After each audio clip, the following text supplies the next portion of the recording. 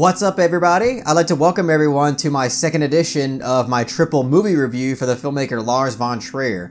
I just decided, why not? Let's just go ahead and pump this review out because, believe it or not, this is probably my most highly requested video from my channel. Because my first triple movie review that I did for Melancholia, Antichrist, and Dogville, that one was pretty well received from you guys. And I was actually, honestly, pretty excited to do this review because from everybody who saw my first triple movie review for Lars Von Triers and my House That Jack Built review, y'all know that I pretty much have dug everything that the guy has done so far. So with that being said, I'm not gonna keep blabbering on too much. I'm just gonna get right into it. The first film I'm gonna be reviewing is Breaking the Waves. Obviously, it's here in the background. Breaking the Waves is obviously written and directed by Lars Von Triers, and it stars Emily Watson and Stellan Skarsgård, who Stellan Skarsgård is pretty much almost in every Von Trier film that I've seen at this point. So huge kudos to him for, having obviously a bunch of appreciation for Von Trier. Breaking the Waves was a film that my cousin Eric has been really wanting me to watch for a long time.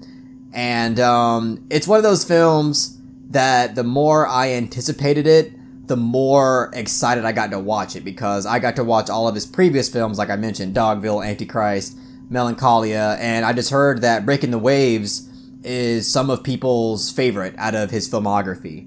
So going into this film, I was pretty pumped for what I was about to see. And I really enjoyed this film. I honestly really think most of this film is incredibly well executed. In terms of its aesthetics, in terms of the cinematography is very Von Trier. A lot of close-up shots, but there's also some really stunning landscape shots in this. It has that raw, grainy feel, but at the same time, at moments has very stunning and beautiful imagery. And, apart from the aesthetics, the acting performance from the lead actress, Emily Watson, in this film was absolutely breathtaking. I mean, it might be one of my favorite female lead performances of his so far, because it was just so incredibly believable. Every frame of this just felt incredibly believable in terms of her character performance, because there wasn't a single moment in this film that I felt like I felt she was forcing the character. Like, at first you're kind of wondering what's wrong with the character and why she's acting a certain way, but as the film develops, you do realize why she is acting this way and what her issues are, and understanding that religious consequences and oppressive cultural consequences can also exacerbate her mental condition that she's going throughout this entire film. And I was really impressed with those thematic elements that were driving her character. And also, again, just her performance overall was very stunning and incredibly believable. And if it wasn't for her incredible performance really driving this film, I don't think it would have been as fulfilling or as satisfying by the end of it. Stellan Skarsgård also does a brilliant job in this film, even though, I'm not gonna spoil it, but he gets put in a situation and in a position to where, he's not really doing a lot of body movements. But even with those scenes, it was incredibly impressive, because I felt his pain and I felt his strain throughout all of those segments, and I thought those scenes were very well conveyed on his part. And again, huge props to the writer and director Lars Von Trier for getting these kinds of performances out of his actors, because most of his films I'm usually really impressed with the performances. Only with the children in his movies, I always seem to have an issue with his children performances in his films. And in Breaking the Waves, there is a moment that involves kids, and it is actually kind of an odd moment for the film, because it just feels rather theatrical. It doesn't feel like a genuine, real moment. It feels like these kids are there just to kind of make a character and thematic point for the film, and it just didn't really feel natural. And even their acting is, their acting could have been directed better, or they at least could have been done better. But overall, the performances in this film are incredibly impressive, and I think Von Trier does a great job at getting these kinds of performances out of his actors. And it's kind of funny, because throughout this entire film, it reminded me a lot of the same kind of approach that he did with Dancer in the Dark, which is a film that I'm going to be talking about next, so don't worry. It kind of reminded me of Dancer in the Dark in the sense that it involves a female lead character that eventually starts going through some serious turmoil, and her life starts to get devastated in certain ways, one after the other. But by the end of the film, like the very ending of this film, reminded me of The House That Jack Built in a way, in the sense that Von Trier just decided to do something just so out there and just hope that maybe some audience members are on board with it. Except that I feel that The House That Jack Built did it 100 times better. Because guys, I really enjoyed Breaking the Waves a lot, but the very ending to this film really bothered me. Like, I almost kind of hate the ending a bit, and that's really disappointing. It's disappointing because, you know, this is quite a long film. This is, I believe, 2 hours and 40 minutes, something like that. But, you know, you invest that much time into this film, and then when this film decides to execute its ending that way, I don't know, it just kind of feels like the film is kind of taking a big dump on you and kind of takes away from some of the ambiguity that was presented throughout this film. And I'm going to go and talk about it really quick because I feel like I have to kind of discuss it for a second. So if you don't want the ending spoiled for you, if you haven't seen it yet, here's your warning. The ending of this film is after Stellan Skarsgård throws the casket with her wife's body in it, and he throws it into the ocean. Afterwards, his team is, you know, they wake up in the middle of the night and they're like, hey man, let's go outside, man. You're not going to believe this shit. Let's go outside.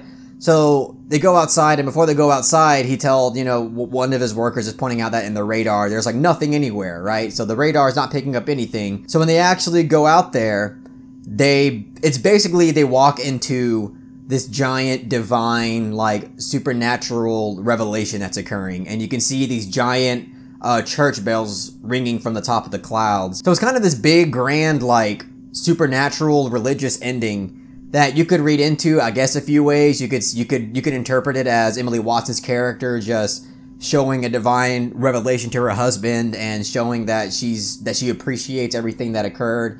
Or it could show you that Emily Watson's character actually ends up going to heaven, even though the church condemned her to hell. And, you know, it's fine. I can understand that you could read into this thematically and metaphorically. But my issue with it is that he incorporated it as a clear part of the narrative, and it wasn't subtle at all. And again, it kind of erases that kind of faithful ambiguity that occurs throughout the entire film about whether or not, you know, she's talking to God or she's not talking to God. Because if it was up to me, I honestly would have ended the film right when Stellan Skarsgård's character throws the casket into the ocean and you can hear the casket break the waves. And as it fades to black, I would have just ended it right there. Because it just seems like that would have been much more appropriate and much more fitting for the film's content. But instead, it decided to go more with it and kind of give you this ham-fisted ending that really turned me off. And it sucks because I only have very minor issues with the film besides that. The ending is one big issue that is really hard for me to get over because it just really bothered me that much. But that being said, I still really enjoyed this film a lot. There is so much about this film to really appreciate and analyze and really dive into in terms of character, theme, and just enjoy, because the aesthetic quality of this film is top notch for me too. I mean, it has that Von Trier editing style to where like every second it's cutting even within the same scene and same frame. You still get those kind of weird jarring cuts that it's hard to get used to when you first start watching Von Trier's film, but, you know, after a while, it just becomes second nature. Like, you don't even really notice it too much because that's just how he decides to edit and film his shit.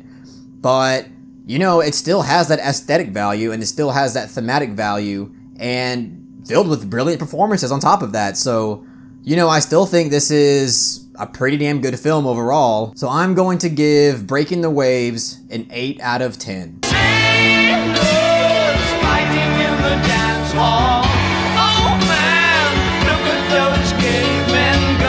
It sucks because I honestly probably would have given it a 9 out of 10, but that ending just really turned me off, and I had to dock it a whole point because it just really disappointed me. Alright, so the next film I'm going to be talking about is Dancer in the Dark, starring Björk, the famous Icelandic singer. So Dancer in the Dark is probably one of my most requested films to review. Period. Like, I think I've gotten more requests for Dancer in the Dark than any other film that I can even remember. So I'm actually pretty excited to finally give you guys my thoughts on this film because I know a lot of you have been dying to hear what I think about it. And I really enjoy this film a lot. I think there's so much to really appreciate about it. I believe that Dancer in the Dark was my first Von Trier film. I don't think I watched any of his films before that.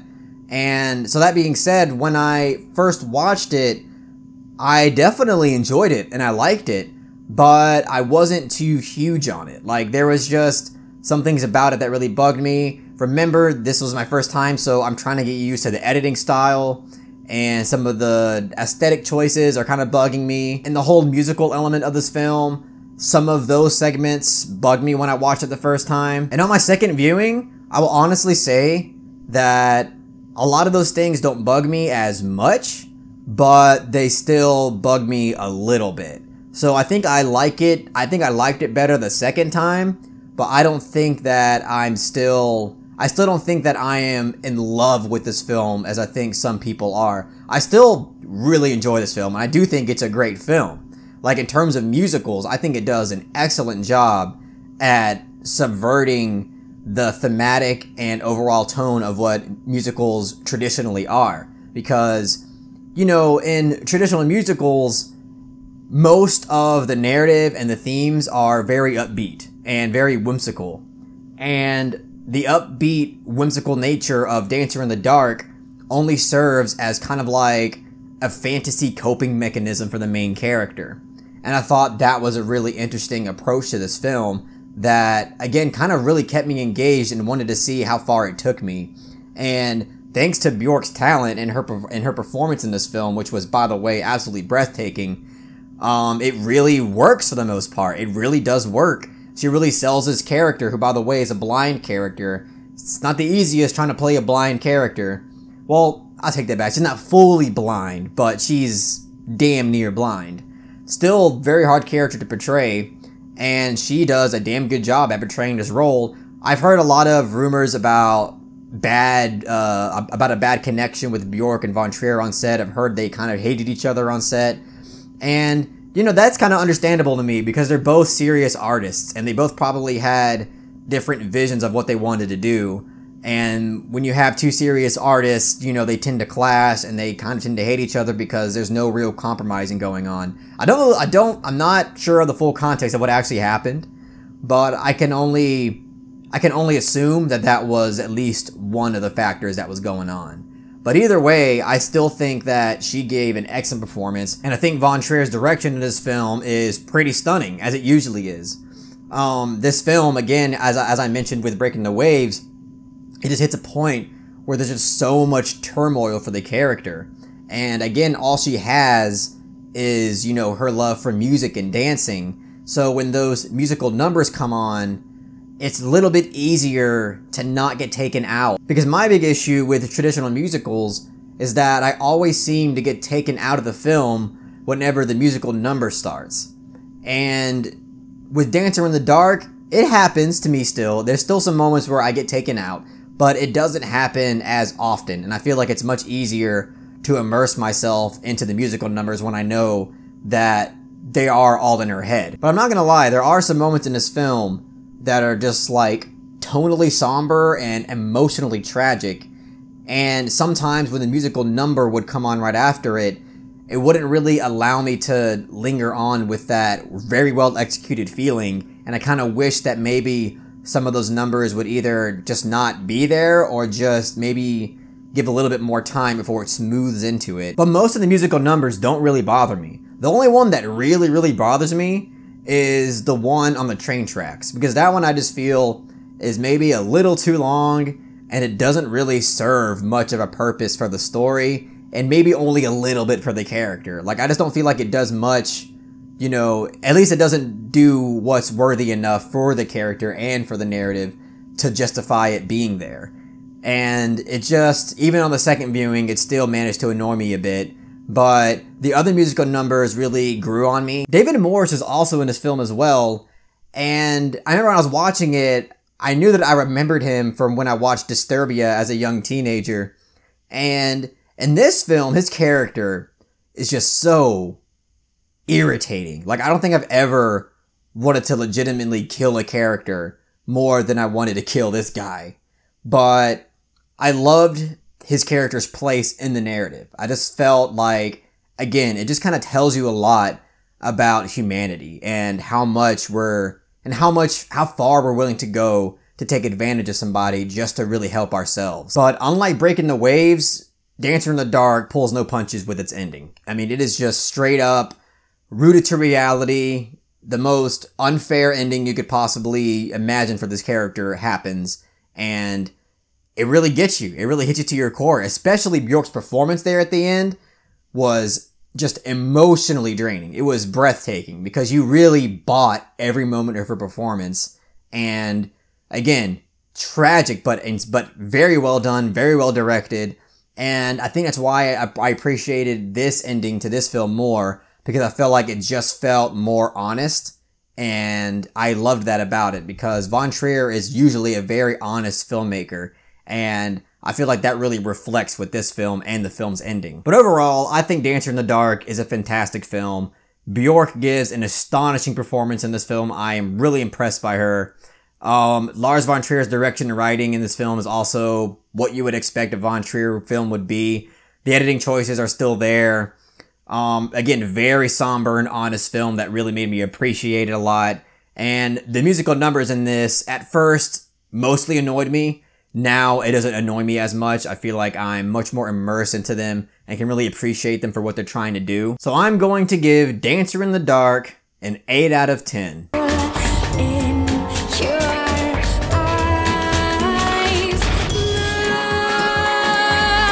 I mean, if I'm recommending musicals to somebody, Dancer in the Dark is going to be at the very top of that list, because I want to expose people to the genre, but something that is a little bit more unconventional than what they're used to seeing, and definitely subverts the tone in a lot of different ways. Most people that I know who aren't even huge into film know what Nymphomaniac is, and some of them have actually seen it. So that's pretty cool. But one cool thing about Nymphomaniac is that it actually has a pretty huge cast. I mean, you have Charlotte Gainsbourg, who is obviously in Antichrist and Melancholia. Shia LaBeouf is in this as well, and he goes all the way with his role in terms of what he's willing to show on camera. Stacey Martin is also in this, and she plays the young version of Charlotte Gainsbourg's character, Young Joe. She is a dedicated actress. Like, holy shit. The amount of shit that she's willing to do in this film is quite staggering. And you gotta give her respect and praise for being willing to really go this far with this role. And I don't know, I was just really impressed with her dedication and also just with her performance on top of that. Because not only is she willing to do a lot, but her acting performance is also really impressive and very engaging and believable throughout the film as well. Stellan Skarsgård is in this, obviously. Like I said, he's almost in every fucking Von Trier film. He was, you know, as far as his performance goes, he was excellent. Pretty much everybody's performance in this film was really good. Uma Thurman is also in this. And by the way, the segment, her entire segment that she's in, because she's basically just in one big segment, that was an incredibly engaging and awkward segment. Yeah, it was kind of hard to sit through because it gets so cringe, but very well portrayed, and you can really feel the emotion dripping out of that scene just from her performance, and of course from Von Trier's direction that really helps scenes like that come to life. And, you know, overall, just my overall thoughts, Volume 1 is a little different from Volume 2, but I think I ended up liking Volume 2 just a little bit more, because I feel like Volume 1, as much as I like it, I feel like there's a bit too many segments in the first volume that just do way too much over explaining. Because Volume 1 was, gonna be honest, it was kind of frustrating to kind of get through sometimes, because I feel like for more than half of it, there's a lot of metaphors and symbolisms and analogies that are getting thrown at you in the first volume that Stellan Skarsgård's character just verbally explains to you just way too much. I mean, there's even a segment in this film where, you know, Charlotte Gainsbourg's character is explaining her experience, and after she explains her experience, Stellan Skarsgård's character is like, wait, stop, rewind it, go back. And then the film actually rewinds to her story, and then Stellan Skarsgård just goes and explains how the metaphor relates to that, and it pretty much overly explains his metaphorical comparison to her story. And it's just like, if you're gonna draw an analogy, like, why do you have to go out of your way to verbally explain everything that you want to? Because it just seems like lazy. Like, it just seems like you're just being way too preachy for no reason. And you could have conveyed a lot of those notions just through inferences and imagery. And unfortunately, the first volume, I feel like, has a lot of that over-explanatory dialogue. And it sucks because I really did enjoy most of those philosophical situations and philosophical moral dilemmas that the characters would bring up, because that's almost basically the entire film. The entire film is kind of Charlotte Gainsbourg talking about her experiences because she thinks she's a shitty person, and Stellan Skarsgård's character is basically just trying through every single philosophical argument that he can try to flip it back on her and explain to her that she's not a bad person and she's actually doing good things more than bad, or at least doing neutral things that don't necessarily mean that you're bad. And I did enjoy that structure to the film because I found it very thought-provoking in terms of what it's saying about morality and what it turns about, say, people with mental illness and depression. And I enjoyed that, but I feel like if it only just cut back on hitting me over the head with what it means all the time, then I would have enjoyed it a bit more. But it's not really a huge deal because Nymphomaniac Volume 1 and 2 together is basically 5 hours and more worth of material, and it just has so much to throw at you and so much to offer you throughout its entire runtime. So there were still quite a bit of things that I really enjoyed about this film that definitely didn't, the over-explanatory dialogue didn't drag the film down too bad for me. Because, by the way, I watched the director's cut, which is the version that I think everybody should watch because I feel like it's just obviously a more honest depiction of what Von Trier was going for.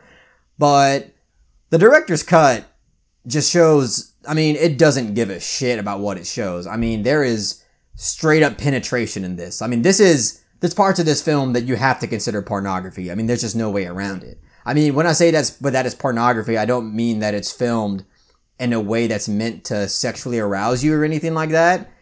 But it does film it straight up as if it was a porn. Like, it doesn't care about showing penetration. It doesn't care about showing fellatio. It doesn't care about any of that. It's just going to show it straight up, and you just got to deal with it and bear with it. And, you know, sometimes I felt like it wasn't necessary to show it, but I feel like that's just the film's shtick. Like, that's the film's style. Like, you're going to be seeing a lot of real sex. And again, since I'm talking about that, you have to give more praise to these actors because the real sex in this movie is just quite staggering, especially with how much there is of it, because there is quite a bit of it. They don't linger though. Like, the sex scenes in this, they don't really linger for very long. It's kind of just flashes of graphic sex, and all of it pretty much has its own context and purpose for the film, whether it's for a thematic purpose, for a character purpose, or just for a narrative purpose. All of it didn't feel shoehorned. It didn't feel like it was just there for the sake of trying to add something shocking for no reason. Like, it all felt like it was there to convey something purposeful. And that was one thing that I did appreciate about how he decided to film sexuality. But it's still a lot to take in, though. I mean, there's this BDSM segment, and even that, like, is pretty hard to watch because it just, the way that it's filmed and the way that it's directed, I mean, it's incredibly realistic. Everything in this film feels absolutely genuine, and it doesn't feel like you're watching something that's make-believe.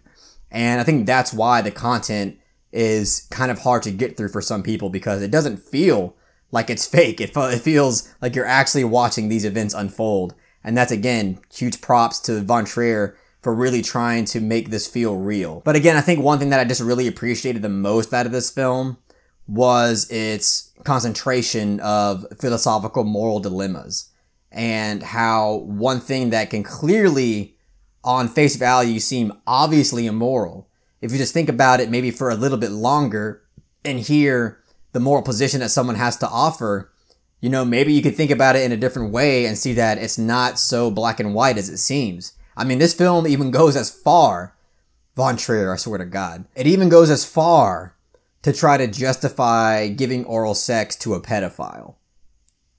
That's where Von Trier's at in this film sometimes, but it's not even something that's abnormal to philosophy. Like, I have a minor in philosophy, and throughout all the philosophy classes that I've attended, we have talked about that kind of level of shit in terms of trying to figure out what's really moral and what's not. And I think that, again, this film, at least for me, one of the most thought-provoking and interesting aspects of this film is how throughout the entire thing it is discussing these philosophical moral dilemmas that I found just to be, you know, really thought-provoking. But that being said, you know, I really don't think that anybody is going to really enjoy this film besides, you know, maybe like young, edgy teenagers who just want to watch something crazy and film lovers. That's about it. I mean, I don't think anybody else, I can't see a casual watching this and really sticking with it because I just think it's too much for them to handle. It's really graphic, and I can see them seeing some of this as just excessive and meaningless and just tapping out. But I think that if you're a film lover, or, you know, if you just want to watch something that's shocking, this, I mean, it'll deliver on those fronts. I think there's plenty to like when it comes to those aspects. But for me personally, I really enjoyed how deep the philosophy was trying to go throughout its entire film. The only time where it just pissed me off was how it was just too over-explanatory with its metaphors when it came to in comparison to Charlotte Gainsbourg's stories. I just felt like that was just way too much. It didn't need to be there. Von Trier needs to just reel it in a little bit because that was just, it's just too much, man. And also the ending to this film, it's just, I mean, you can kind of see it coming, but it's still like, why? Like Von Trier, you just, I mean, I like the ending. I actually really like the ending, but it's just like, God, why does humanity have to fucking suck so bad? So I'm going to give Nymphomaniac Volume 1 and 2 an 8 out of 10.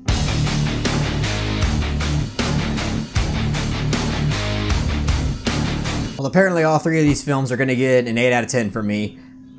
I didn't plan that, I swear. It is just what it is. I'm not sure if I really like any of these films more than the previous three that I reviewed, but really only time will tell. Maybe one or two of these will grow on me and I'll like better.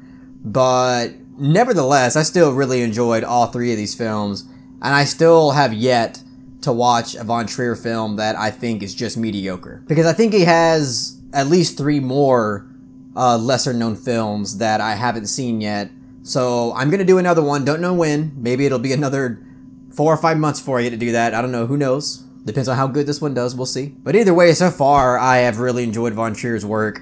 I think he has a lot to offer when it comes to filmmaking. And, you know, I hope more people come around to this guy because I think that he's more than just this shocking try-hard director. I think he has a lot of thematic and thought-provoking material conveyed in his film. Well, anyway, thank you so much for hearing what I had to say about Dancer in the Dark, Breaking the Waves, and Nymphomaniac. If you really enjoyed what I had to say about these Von Trier films, please make sure to give this video a like and share it amongst your friends. And don't forget to subscribe to the channel to be updated on more film-related content.